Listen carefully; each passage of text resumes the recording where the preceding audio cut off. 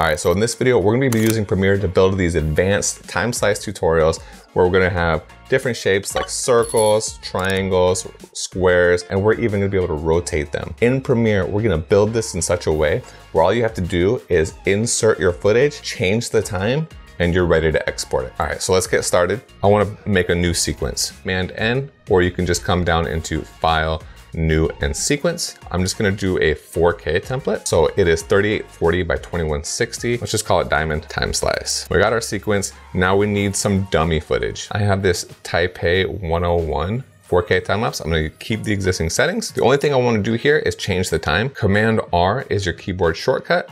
You can also just double click, go to speed duration, and just dial this right into 10 seconds. And you can choose different speeds. I like 10 seconds because it's just easier to keep track of. Now we're just gonna nest that, double click, go ahead and nest, or you can use a keyboard shortcut. Let's just name this Diamond Time Slice Input Footage. So eventually, once this is all done, this will be where we input our footage and we're ready to export. We're gonna reverse the clip. We can do that really easily by just pressing Option and just dragging this over here. We can delete any space. Again, right click or use your keyboard shortcut, Command R, to reverse the speed. Now I just need to duplicate it because if I were to do this, there wouldn't be a perfect loop. So I'm gonna press Option and duplicate this one more time. Close the gaps. Now I'm gonna grab all of my time lapses. I'm gonna press Command G, which is my keyboard shortcut for nesting. And I'm going to name this Diamond Time Slice Layer. And it's 40 seconds, that's important to know. It's easy to do the math because I got 4 10-second clips. So now over here in our timeline, I'm just going to go ahead and make this a new folder just to keep things organized. And I'll name it Diamond Time Slice. Now I need to add the shape. So to create the shape, we're just gonna create a new sequence. We're gonna go Command N, and I'm going to make the settings as 8,000 by 8,000. And it's important that the shape is bigger because it's easier and better to scale things down than it is to try to scale things up. You're just gonna lose quality. So let's just go ahead and call this square. Another reason why I built it in 8K by 8K is so that way it's a perfect square. If you go into graphics and you just add a new rectangle, you'll see it's really difficult to make a perfect square. It's because this program isn't meant for doing all of these different shapes. You would really want to use After Effects or Photoshop or Illustrator if you wanted to do that. This is the easiest way I've found. First, I'm going to dial my motion, my position. I'm going to go to 0 and 0. I'm just going to zero that out. If you try to come in here and just drag it out, you'll notice this box will eventually get full. So what you want to do is just scale this up until it fits the full frame. And the reason why I did it in this video motion, that's important, instead of in one of these other parameters, is because now if I wanted to make a triangle, I could just come in and adjust my rotation, and now I have a perfect right angle triangle. So that's how you would also build a triangle. If you wanted to build a circle, you would just click on the opacity and you'll get this ellipse tool. And here's the painful part. You have to kind of eyeball it and just really get finicky with it. And it's pretty clumsy again, because this isn't necessarily the best software. If you do have Photoshop or Illustrator or After Effects, you could make your shapes in there, export them out as PNG or like a PSD document, and then you could just import all of your clips. So that's how you make a circle, a square, and even a triangle. All right, so now what I wanna do is my Diamond Time Slice layer is 40 seconds. I wanna make sure this one's 40 seconds. So I'm gonna come in here to my time, go to my 0, dial in 4 for 40, and boom, stretch this out. I'll close that. And now I'm going to add the square layer on top of here. And I'll delete the sound, we don't need it. Both of these are green. I wanna double click on here, go to my label, and just change the color to anything but green. Now I'm gonna select the layer, come into my scale properties, and first I'm just gonna rotate this 45 degrees so we have like that diamond shape. Scale this down, and I want it to just fill the entirety of the frame. Perfect. So now I'm going to duplicate this quite a few times, and I want to double click in this area and click Add Tracks. I think maybe I'll add 25 tracks. I'm not quite sure. And now what I want to do is I'm all zeroed out at the timeline. I'm just going to nudge over 6 frames. That's how much my time slice is going to be, but you could do 4 frames, 10 frames, however many you want. I'm gonna do 6. So 1, 2, 3, 4, 5, 6. I'm just tapping on the arrow, and I'm gonna zoom in with the plus button. And then I will press Option and grab my square and line it up.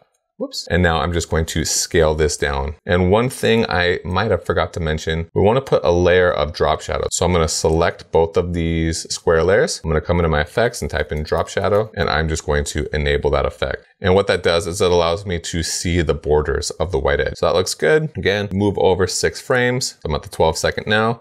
Press Option, bring it up, scale this down. 1, 2, 3. That looks good. You can make these slices as big or as little as you want. I'm just going to repeat that 6 frames, bring it over, scale it down. 1, 2, 3, 4. Perfect. That looks good. I like that. And I'm just going to keep repeating that. It's really that simple. It just takes a little bit of time. We'll speed up through this. Once we're done, we can just go down to the bottom of our sequence and go to the very beginning of our first layer. And what we want to do is add a new effect called Track Matte, and we're going to apply it onto our Diamond Slide Time Slice layer. And it gives us this option. Matte Alpha is exactly what we want. We're going to use the white slice of the layer to cut out our time lapse. Kind of like just like a mask, to be honest. So we'll go to Matte, click None, and it gives us all of these channels. And we're going to choose the very bottom one. And for this technique, the nice thing about Premiere is it'll always be the most bottom layer that we'll want to use. So I'll drag this over, select the layer, drag down to Video 4.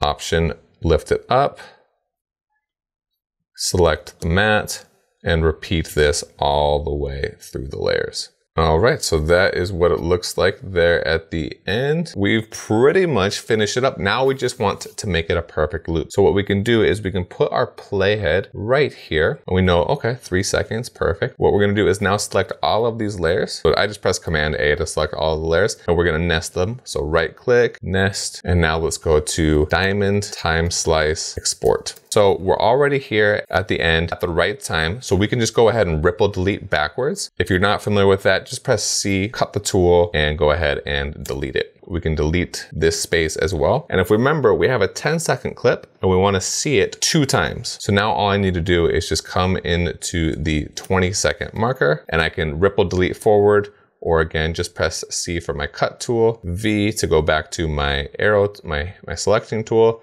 and delete this.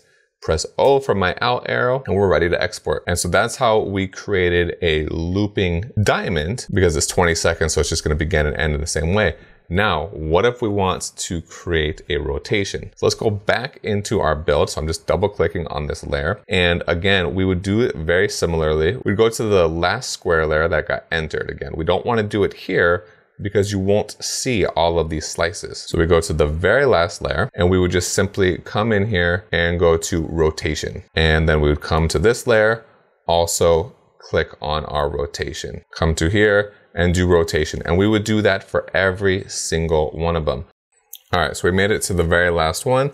Now I just want to go, since I want it to be a perfect loop, I'm gonna go to the 23-second marker, so just add a 2, press tab, it took me to the right spot. And now I'm just gonna go to my calculator real quick, because I don't trust myself. Add 360 to 45, which I believe is 405, but there. I'm just gonna copy that, come in here and paste it. And now I'm just going to do that to every single one. And that's how you would build the rotation effect. And so lastly, let me just do a little bit of housekeeping. We'll go into this diamond, and let's go ahead and say all of these layers should be in their own little bin.